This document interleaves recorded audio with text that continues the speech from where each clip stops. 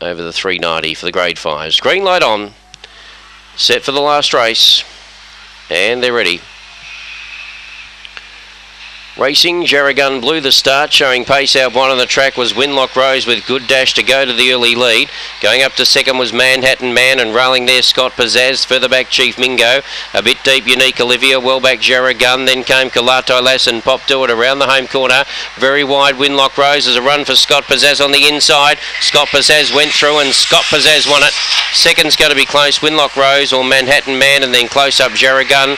And then further back was Chief Mingo, and behind those Kalato Lass with Unique Olivia and Pop Do It, and the time on the last is pretty good, around 22:17.